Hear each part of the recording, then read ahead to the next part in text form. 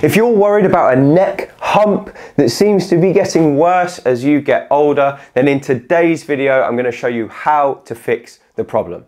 If you don't know who I am, my name is Will Harlow and I'm the Over-Fifties specialist physio here at HT Physio in Farnham. And today I'm going to show you how to fix a neck hump in 3 simple steps. Now, a neck hump can also be called a Dowager's hump, and it's this appearance of a hump back that lives just below the neck. It tends to get worse as we get older, and it's also usually worse for women. Now, one of the things to note about neck humps is that 50% of the reason you've developed a neck hump may well be your genetics.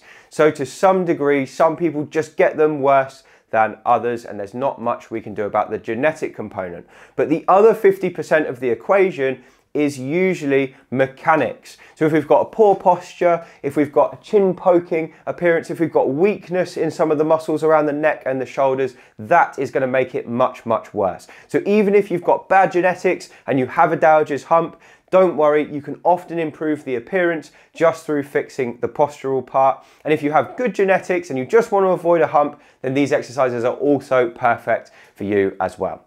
So let's have a look at the exercises now. I've got 3 to show you. Just before I show you them, it's important to note they're not suitable for everyone. Definitely don't do them if they cause you any pain or make your symptoms worse. And make sure you get checked out by your doctor before you give them a try. Anyway, let's have a look at the exercises now.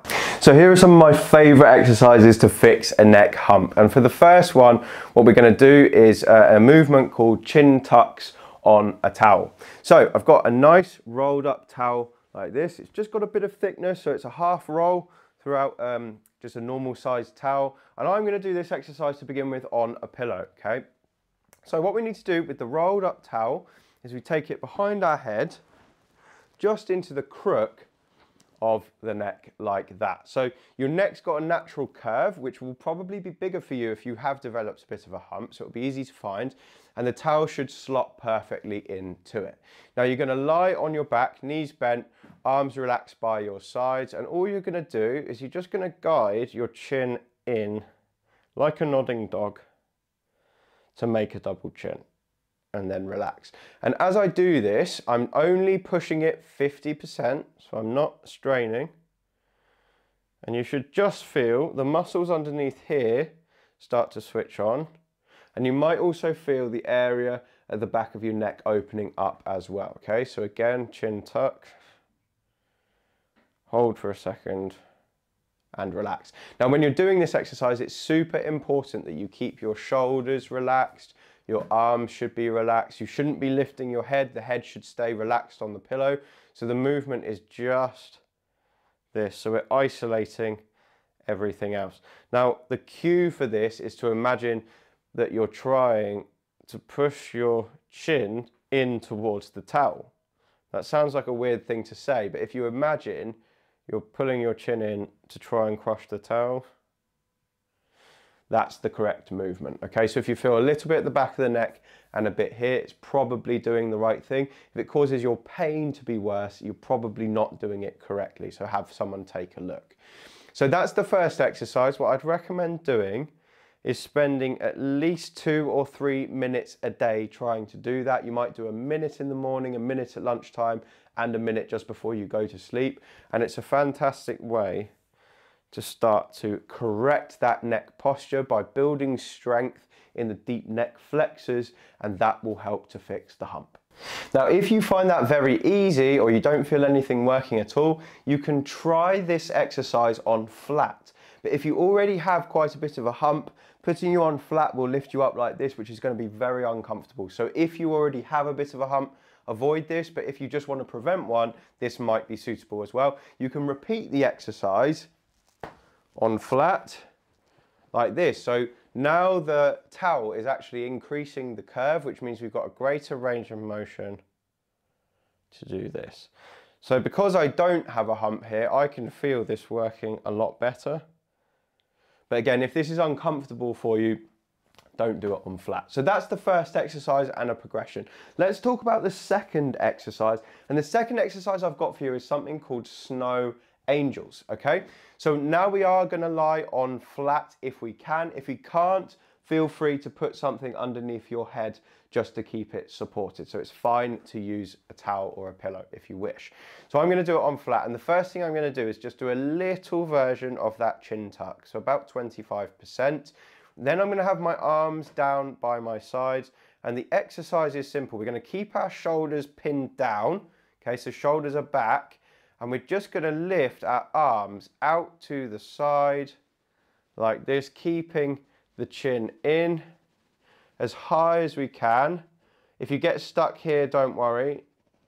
I can get to about there before my shoulders lift, and then I'm going to maintain the same thing coming down, okay, like this. So imagine you're trying to make a snow angel in the snow as slowly as you can. Now, because this is a really slow movement, we don't have to do 10 or 15 of these. Just doing 3 or 4 is absolutely fine. But the important thing here is trying to maintain the chin in and the shoulders in contact with the bed and the shoulder blades pulled in and down. Okay, again, if this makes your pain worse, just avoid it. But it's a lovely exercise for opening everything up in order to correct that hump-like appearance. Now, one of the problems with people with a hump is that their shoulders have come forward. So this way we're pinning them back, and they also lose shoulder mobility, so they can't lift very well. So practicing that shoulder mobility whilst keeping the neck in a good position is a great way to start to fix the hump. So I would do 3 or 4 repetitions in a row and try and do that several times per day if you can. It's a great way to start to get that hump fixed. So I've got one more exercise to show you to fix that neck hump once and for all. Before I tell you what it is, 89% of people watching this video are not subscribed to the channel. So if that's you, you're missing out on being the first to know about our new videos. So scroll down right now, hit that subscribe button, and then come back up. Okay, now that's been said, let's talk about the final exercise for a neck hump. And this exercise is called a band pull apart. The reason I like this exercise so much is that it strengthens these muscles between the shoulder blades called the rhomboids. And people with a neck hump, they tend to have this kind of appearance. So their chin is forward and their shoulders are rolled forward like this. Their shoulders are rounded, which means that the rhomboids in between the shoulder blades are lengthened and weak. So this exercise reverses that by strengthening the rhomboids, opening up the chest, and putting the person back into a good position. So all you need for this exercise is a thin resistance band. You can get these online very cheaply. And what you're going to do is you're going to start standing with as good a posture as you can, the band in both hands lifted out in front of you. You're going to keep your chin in as we did before, shoulders down and relaxed, and then pull the band across your chest as tightly as you can. So you should find that the band is making contact with your chest, probably just above the nipple line, maybe about collarbone height. And you really want to squeeze those shoulder blades together and relax like that. Now, for some people, that's really hard. I'm going to show you from behind so you can see what's happening with my shoulder blades. So my shoulders are down, my chin's in, and then I'm pulling across and then squeezing them together without allowing my shoulders to lift up like that. I want to keep them down. Going to hold for a couple of seconds and then come back to normal. Now, because we're doing this exercise very slowly, again, we don't need to do 10, 15 of these in a row.